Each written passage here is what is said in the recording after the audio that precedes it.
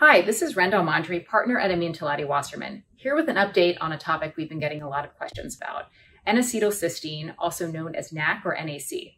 NAC supplements have been marketed for decades with little or no controversy, but that all changed last year when FDA issued warning letters to companies that were making hangover claims for NAC supplements.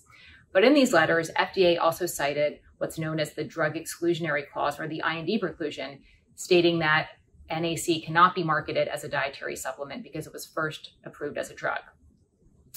As a result, the Council for Responsible Nutrition sent a letter and then a citizen petition to FDA asking that it reverse its position.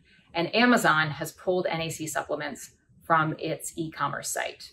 But so far, FDA has remained silent on the issue and hasn't commented other than to say that it's considering the various legal arguments to support the continued marketing of NAC. This is Rendell Mondry, and this has been Amin in a Minute.